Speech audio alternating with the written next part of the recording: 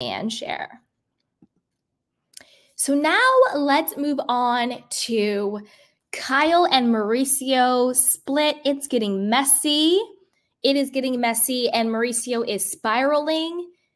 And it's really, to be honest with you, I feel bad for Mauricio. I can't believe I'm saying it, but I do. He looks like he is the one who is now going through it. He's lost a lot of weight. He's out here on TikTok and Instagram looking like a damn fool.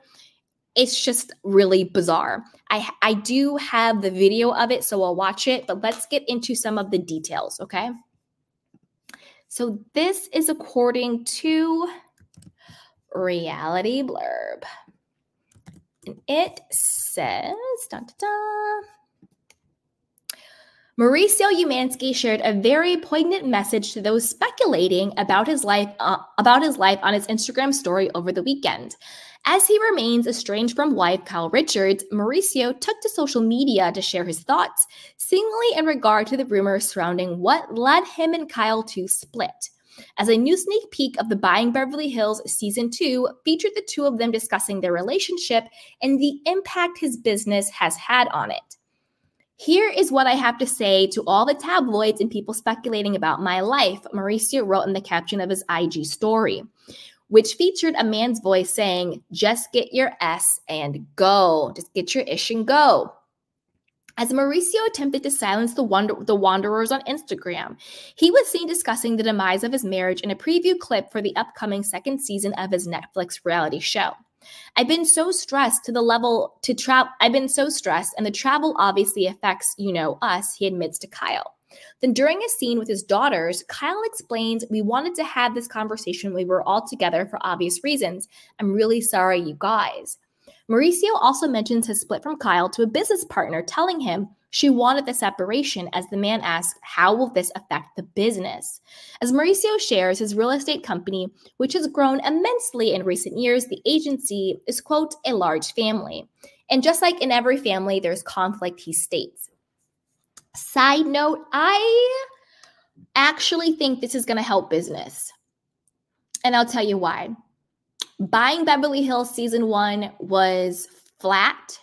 It was very bland. It was cute. I didn't see it for Netflix. I saw it more for like an MTV, to be honest with you. Let me know if you watched Buying Season 2. Kyle wasn't even in it the first season, other than like a quick 30-second FaceTime when Farrah got fake engaged. Poor Farrah. I think this will be good for business, at least when it comes to Season 2 of Buying Beverly Hills on Netflix. This is going to give it a major boost. I think people will be tuning in. People are going to be wanting to watch to see what he gives regarding him and Kyle's divorce and separation, because obviously Kyle gave nothing. And so, and the thing with that is, you guys know how I feel about Kyle, but to be fair, because I do like to be objectively fair, Buying Beverly Hills Season 2 started filming after, or at least overlap with the Real Housewives of Beverly Hills Season 13.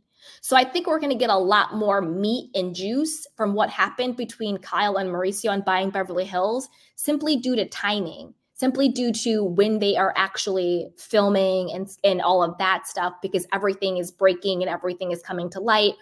So I think that we're going to get a lot more simply due to the fact that they're still filming, At least they were filming last month or so. That whole Aspen stuff, Kyle said, was for the show. Anyway, also in the sneak peek, Sophia is seen crushing on fellow the agency employee Adam as Alexia impresses their coworkers. Who's the heir to the throne? Asked Brandon. Last year I would have said Farrah. This year Alexia. She's really stepped up, Joey replies. They need to miss me with this Alexia stuff. I'm not trying to be disrespectful, but Alexia cannot string together a sentence. Still, another employee fears the girls running the business would be business suicide for the agency. Wait, does this mean I'm calling Alexia boss? Ben thinks on or says or whatever. Now, this is the thing. Let's watch Oh, thank you so much, Norma, for the super sticker. So Norma says, Brandy leads with sexuality. I don't think Andy would send those types of jokes to other housewives. I feel he joked because she would laugh. Not cool. Sorry, I had to cough. I agree 100%. Unfortunately, I'm with Andy on this. I do think she was in on the joke. I think she has probably sent very inappropriate things to her coworkers and to Andy, who was her boss, and I do think that she wasn't offended by it. Not saying that what he did wasn't offensive, but I don't think she was particularly offended by it. So I agree with you, Norma. And thank you so much for the super chat. I really, really appreciate that. Thank you so much. So let's watch the little video of Mauricio, and then I'm going to get into my stance on him and everything he's posting. Okay? Just get your shit and go.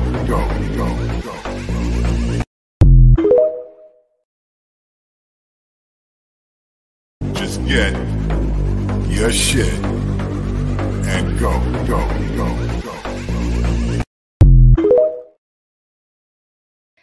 I mean, that was really sad, super pathetic, and weird and bizarre. Mauricio, I'm going to tell you what I told your wife, Kyle. And yes, I said wife, not estranged, your wife. Y'all need to stop with this whole, I want my privacy, and the tabloids can get their ish and go, and all of these online trolls. The reason why you have the agency, the reason why you guys have allegedly $100 million, the reason why you guys have multiple homes and properties and cars and generational wealth for your daughters and your daughters' children is because of us, is because of the people you are now calling trolls, is because of the tabloids that you guys have on speed dial and you call to set up your little fake paparazzi shoots. Like nobody believes the paparazzi just happen to know where you are. You call them. It's called backgrid. The reason why you have $100 million, the reason why you're opening 100 agencies this year and you want to be the biggest real estate, all that stuff, is because you sold us on your family. You have been on a show called The Real Housewives of Beverly Hills for 13 seasons. And the reason why you have a net worth of 100 million or whatever they want to say around there is because of us. So, Mauricio, please shut up. Please shut up. Because you can't sit here and act like you would have the agency and you would be who you are today without that show. And that show is us. It's the viewers. And you sold us on, come into my family. Come into my family. Our blended family. We have Farah from the first marriage, and I have Kyle, and then we have, our other daughters, and we have all of our dogs, and we have our houses in Aspen. The reason why you have a show on Netflix called Buying Beverly Hills is because of us. You said it yourself. The agency is a family-run agency. You have sold us on being invited into your family. So the moment you want to act like we are trolls or the tabloids are coming after you and we need to take our stuff and go, well, I want my money back. I want refunds. I want my life back. All the hours I spent watching Beverly Hills, I want it back. All the money you made off of us through advertising and merchandise and BravoCon and the agency, I want it back.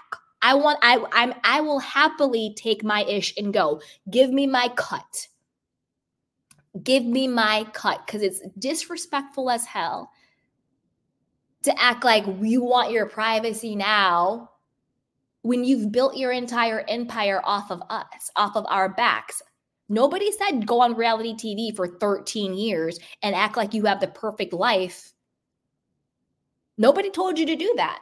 But it was a good way to make your money. It was a good way to make your business the agency. It was a good way to, you know, get all this real estate you guys have, right? So I will happily take my ish and go. How much is my check? What's the cut? What is my percentage of the agency? I will happily take my ish and go. Just give me my check, Mauricio and Kyle. Because for the last 13 years, you guys have amassed millions upon millions upon millions of dollars because of us. And now you want to act like you want privacy and we're trolls and take your ish and go. Stop it. Stop it. And you're out here looking like you on Ozempic too, Mauricio. You taking the shots? You taking the shots? Because you look skinny in the face and you look sick and you out here looking like a damn fool on Instagram and TikTok. Somebody should have taken your phone and said, not today, Papa. Not today, Daddy. Stop. Mauricio, please have several seats because you're out here looking crazy. Out here looking crazy. Out here looking all the way crazy. So please stop it. Stop. But we're going to, and then 2 more stories. I'll get more into Buying Beverly Hills season 2, and I'll also show you guys the trailer and the clips and all of that stuff. But I want to know what you guys think. What do you think about Mauricio out here looking like he's going through it? You know, when you see your friends post something on TikTok or Instagram and they're like crying and they're like, this is just a vulnerable to share. And you're like, girl, I wish you didn't. You know what I'm saying? That's what it's giving. It's like, Mauricio, you look like you're on Ozempic. You look like you're going through it. And how dare you? How dare you? I will happily take my ish and go. Give me my cut. Because that's the thing. It's like, and not just reality stars, but like celebrities and all that stuff. Now, this is the thing. Of course, every human being is allowed to have safety and privacy and boundaries. Duh, of course. What I'm talking about is you've created an entire multi-million-dollar empire based on saying that you are going to allow us into your life. But the moment the narrative doesn't fit your agenda, then all of a sudden, we're trolls and we need to take our stuff and you want the tabloids to stop. When number one, you call the tabloids on yourself. Like, honestly, if I was the people in the tabloids, I would like go dark. What would happen if the paparazzi stopped showing up at your photo ops? What would happen if Page 6, Reality Blurb, all of these people stopped talking about you? I bet you'd be on here real quick. Come back, please help us. We need you to like advertise and blah, blah, blah. Boy, bye. Mauricio, have several seats. I'm done with him. But I want to know what you guys think. You know, what do you think about Mauricio out here looking like he's going through it? He looks like he's aged about 10 years. He has Ozempic face. Honestly, I know I just read you for filth, Mauricio, but get some help. Get some help. Get therapy on your own. You know, don't get all skinny and gross. Be healthy. If you're going to divorce Kyle, just get the divorce over. If you're not, then stop playing in our faces.